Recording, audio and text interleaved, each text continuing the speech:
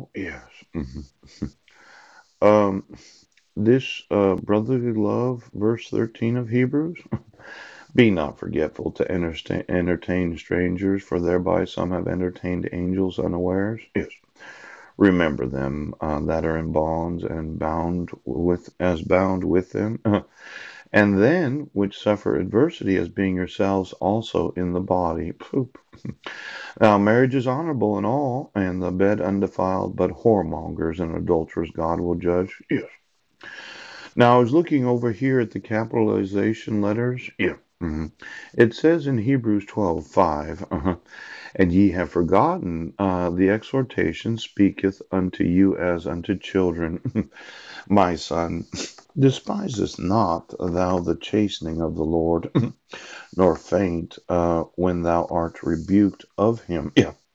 For whom the Lord loveth, he chasteneth, and scourgeth every son whom he receiveth. Yes. Now, this chastening of the Lord, yes. If ye endure chastening, God dealeth with you as with sons. For what son is he whom the Father chasteneth not? But if ye be without chastisement, whereof all are partakers, then are ye bastards and not sons. Furthermore, we have had fathers of our flesh which corrected us. Now, I'm the father of the flesh of my 5 sons. Yes. hmm And I want custody of them. And then Marilyn has some sons herself. She has Garrett and Timothy Joseph.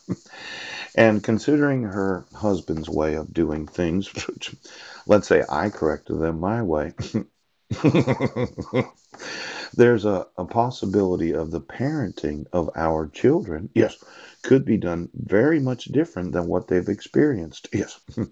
Now, the thought of my wife having custody of my sons for 7 years and 8.5 months, yes, without any due process to me right now, you know, I'm going to want to know how she corrected them because as I remember it, I had explained to Graham Myrie that my wife had a little anger problem and she just she could have used all kinds of profane words. Now I'm not really one of these that cusses out a child. Mhm, mhm. And I'm not big on spanking.